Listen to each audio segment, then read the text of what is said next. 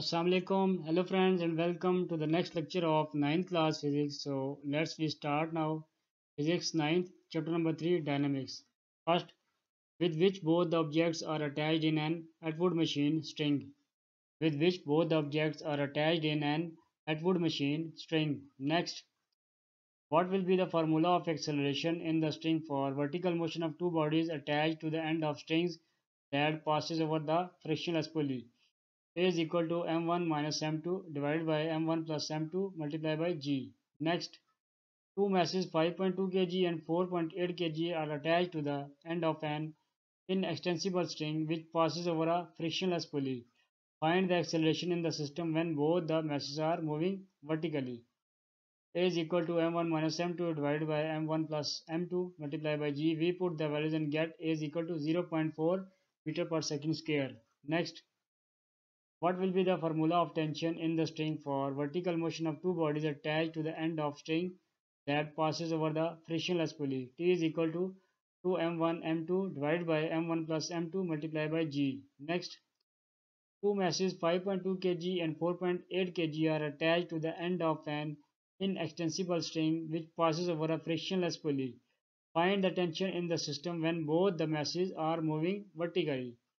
T is equal to 2m1 m2 divided by m1 plus m2 multiplied by g. We put the values and get T is equal to 50 Newton.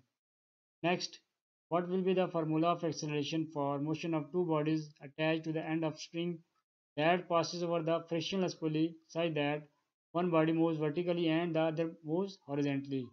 A is equal to m1 divided by m1 plus m2 multiplied by g. Next, two masses 4 kg and 6 kg are attached to the end of an inextensible string which passes over a frictionless pulley such that the mass 6 kg is moving over a frictionless horizontal surface and the mass 4 kg is moving vertically downward. Find the acceleration in the system. A is equal to m1 divided by m1 plus m2 multiplied by g. We put the values and get A is equal to 4 meter per second square.